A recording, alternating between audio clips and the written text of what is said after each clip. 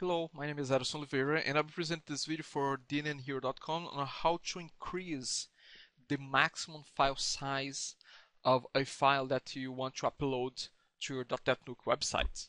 So first of all, I'm going to show you what exactly I'm talking about. What I'm referring to here. I'm going to log in as admin. I'm here in the home page. I'm going to go to the content editor. So I'm gonna click on edit content, and let's say that I want to create a new link to a file. I'm gonna select this whole line of text, click insert, edit link, and browse server. I'm gonna choose a file, and I'm gonna upload the new file to the website. So here's where the limitation happens. If I click on browse, I'm gonna go to the file that I want to upload. Here's the file. It has over 11 megabytes. Actually, the default setting, the default maximum size is 8 megabytes. So I'm gonna get an error when I try to do that because this has 11 megabytes. So upload selected file. I'm getting this strange .NETnuke error. This should be a friendly error. What it's really saying here is that the file was too large. Not sure why it's giving this error, but my point is I'm not able to upload this big file. This file is over 8 megabytes, which is the default size of default maximum size of a file that you can upload to DNN. So let's see how we can change the maximum size. I'm gonna close this for now. I'll leave this open. We have to go to the web config of the website, and I have it open already. So here's the web config. We have to find the HTTP runtime entry.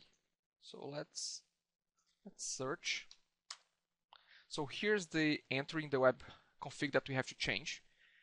We have to change two locations: maximum request length and maximum request disk threshold. So this number is in kilobytes, which is it's exactly 8 megabytes. So let's increase this to 20 megabytes. And I have done the math already. The math is quite simple. We just have to again multiply 1 megabyte, which is 1024 kilobytes, times 20 megabytes, and here is the 20 megabytes equivalent in kilobytes. So let me change here, change this threshold as well. And there's one more property that we should change, which is not listed by default, which is the execution timeout. The default execution timeout is 2 minutes, which is 120 seconds, so that's the default. Let's increase that to 20 minutes, just in case. Not that we hope that the file will be uploaded much faster, but just in case, let's keep it as 1200 seconds, which will total to 20 minutes. Let's save the web config. So the web config is saved. I'm just gonna refresh my website,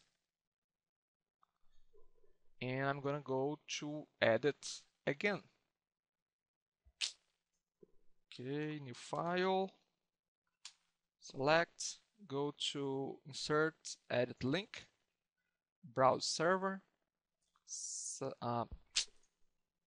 choose file, upload new file, click browse, select your file, which now hopefully this will work out because we have increased the maximum size.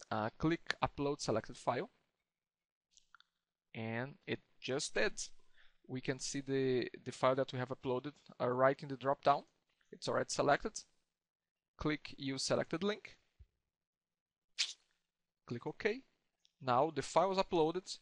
We have increased the maximum file size, and now the site will support any file that goes up to 20 megabytes. Okay, that's it for now. Thank you.